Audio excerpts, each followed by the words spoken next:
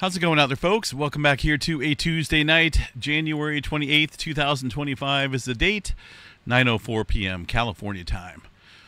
Latest quake here on the Earthquake 3D globe shows a little 1.1 Alaska, also a little 1.8 across Texas there in the red flag. Yellowstone seeing a little bit of earthquake activity today with a 4.0 earthquake. Now the USGS reporting this as a 3.9. I believe this originally came in as a 3.8, so a little bit of an upgrade just outside the Yellowstone caldera region, which is pretty much in this area. It is a super volcano. I believe today's earthquake is a result of strain out here against the Intermountain West regions and just pressing up here against the North American craton, which is center portion of the North American plate that's relatively stable in terms of any transformation of the land and deformation of the land, I should say. Remember Idaho here within the last, was it a day or so ago, yesterday, 4.2 earthquake, a number of earthquakes out here in Idaho, and a lot of fault systems here leading up to the Yellowstone area. So I believe this is strictly tectonic stress out here due to, of course, all the pressure out here across the West Coast. Far as that 3.9 earthquake in Yellowstone goes. 4.5 miles deep for a 3.9. Far as any major swarming going on following the earthquake, let's go ahead and check out the latest seismograph stations here. See what we have. Got, well, obviously the 3.9 very visible. There is a handful of earthquakes here, a good amount as well. So it could be start off a little swarm, or it could just be, a typical aftershock sequence here following a, somewhat of a minor to moderate earthquake. And we'll have to keep an eye on that. Either way, there's a number of them. There's the 3.9, quite a few other quakes in there on the seismograph station. Some of those showing up at nearby seismograph stations as well. So, but I don't think the USGS is reporting any of those aside from the 3.9. That's why I always say that these smaller quakes don't get reported. And that's just proof right there that they don't get reported. There's a lot. Nothing big, nothing even close to the 3.9 magnitude that we've seen for the main quake. But firmly believe that this is just general strain and stress out here, not volcanic related. Although, of course, tectonic pressure could have an effect on a super volcano or any volcano for that matter. But this earthquake not in relation to any elevated unrest here at a super volcano. It's just a 3.9. We'll watch it, see if it turns into a type of, maybe some type of earthquake swarm. But for now, just a handful of earthquakes, and that looks like that 3.9. Let me go back here. Again, struck just outside the Yellowstone caldera. You can kind of see it. Roaring Mountain. Yeah, just outside the caldera region. There's numerous fault systems that run through here, many different fractures. And, it makes sense there following the Idaho earthquake yesterday to see increasing pressure out here across the region. But we'll continue to keep an eye on it. Pacific Northwest, a handful of earthquakes across the Mount St. Helens and Mount Rainier area. Nothing big going on.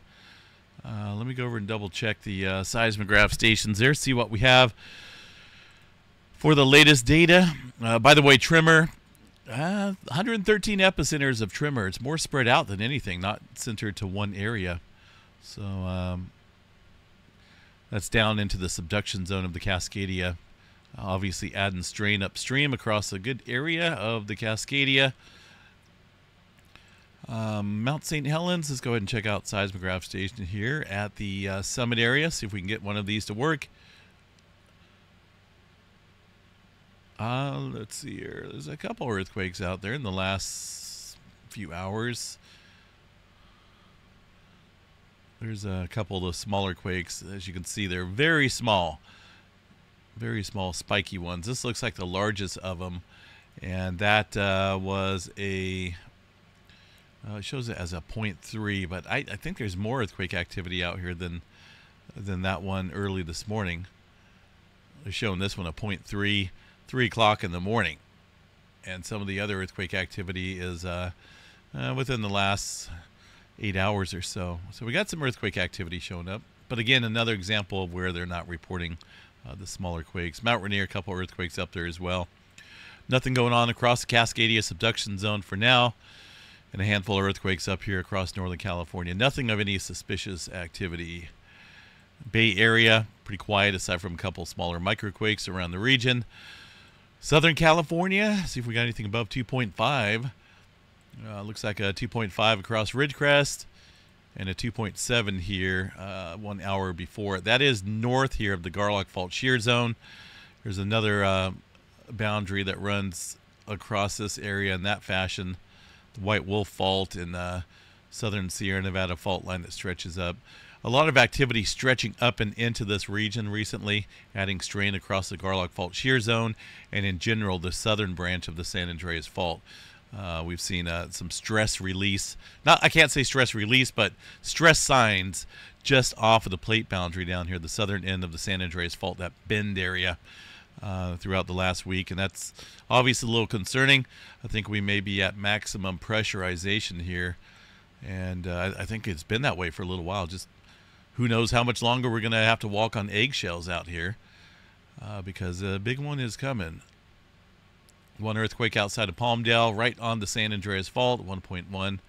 Nothing big for now, but again, it's getting due. It's overdue actually down here. Oil fields of Texas getting hit. Nothing major going on out there across the eastern portion of the country for now. Clustering going on across the Tonga Trench, Kermadec Trench, New Zealand area. Nothing to report. Let me double check New Zealand. I don't really see anything. Hold on, let me bring up the time frame a little bit. It looks like this earthquake 3D globe has a habit of adjusting itself to a lower time frame. I like to keep the last 24 hours on the globe.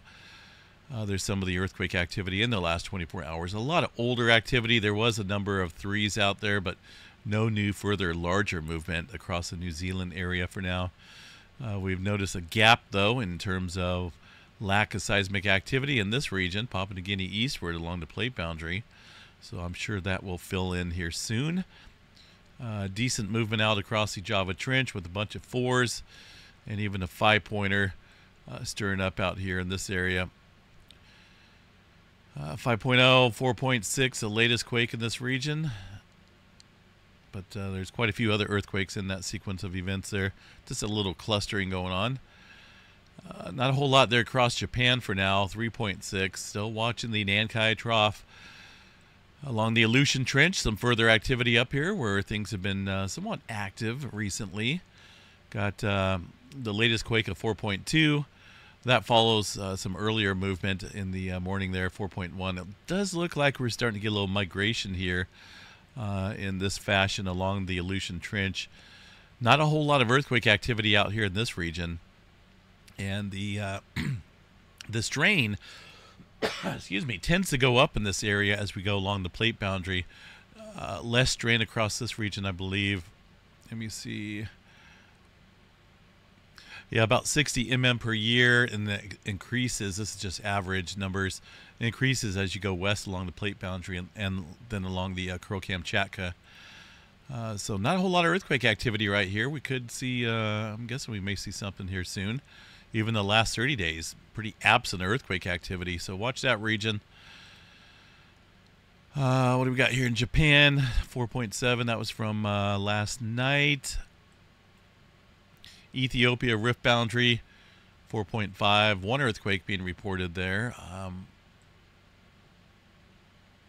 don't really see anything else showing up in there. Just kind of taking a little break from the earthquake swarm that they've been having there recently.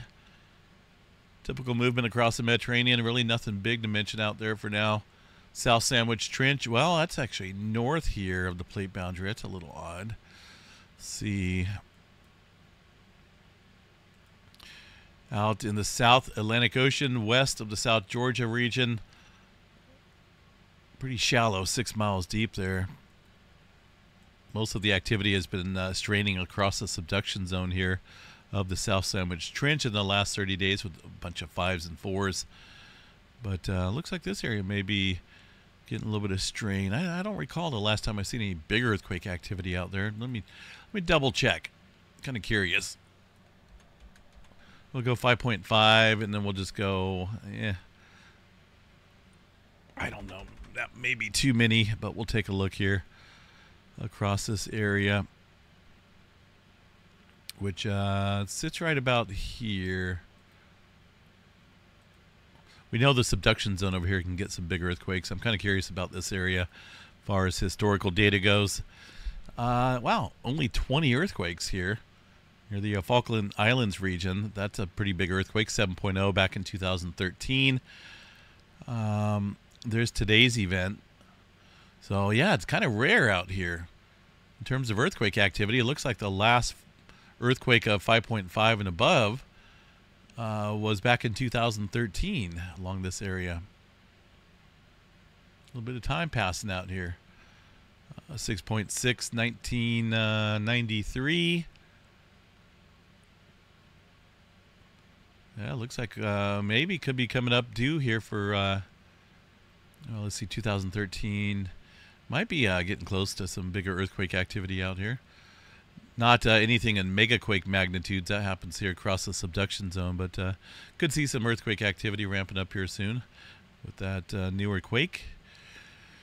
Let's see, Hawaii, I believe that's still on a pause out there, but let's just go and double check, see what we have for the latest information from Kilauea Volcano.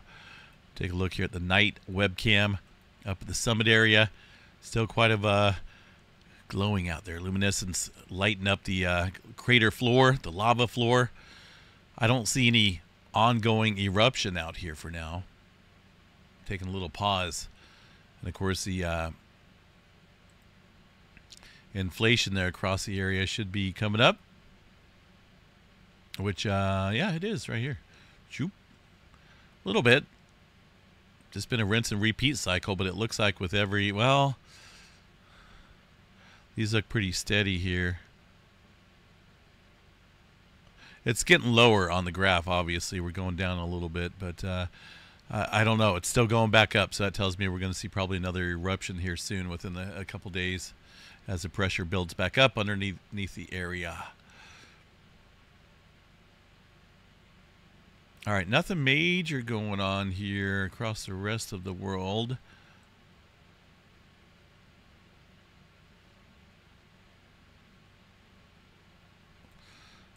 Space weather activity, see what we got.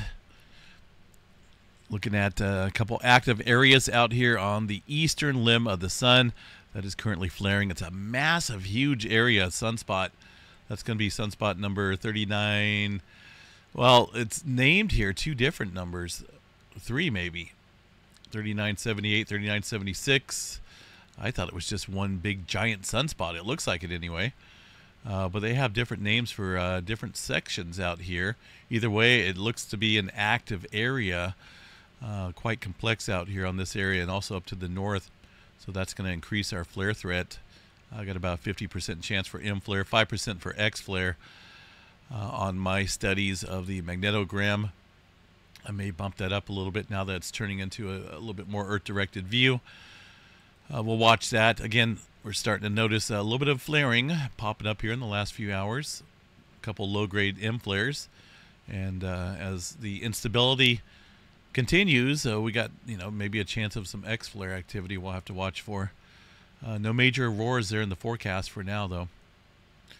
I was looking at 2024 YR4. It's an asteroid here that's going to get awfully close here to the planet in 2032. It gets awfully close. I'm going to cover this a little bit more. It looks like it didn't freeze up. But I'm going to cover this a little bit more in detail. Maybe tomorrow when I have a little bit more time to bring this about. But it's showing a really close call. I believe this is up to a 300-foot size asteroid. And, there's right now it's the highest on the Torino scale. That's the scale that NASA uses there for asteroid impacts. So that is the highest on there at a level 3. 1 in 83 chance that it could hit.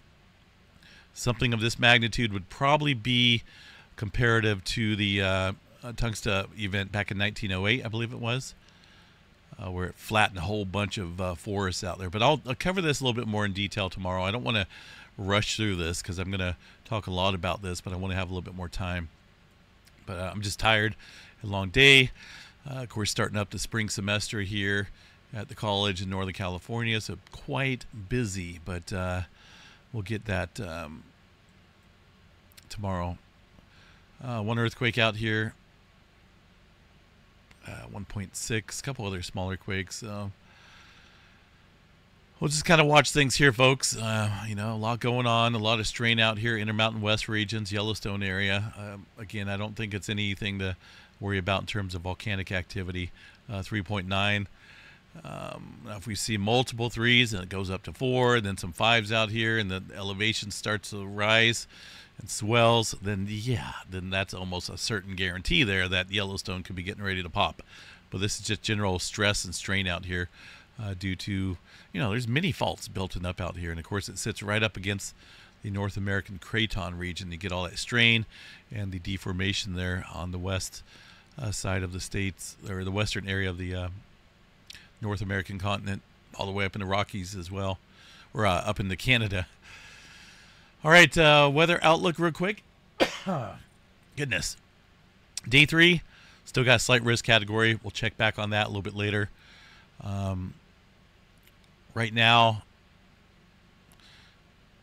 well, this is going to be Thursday into Friday. This is when the severe weather potential is going to return across Texas, Louisiana area.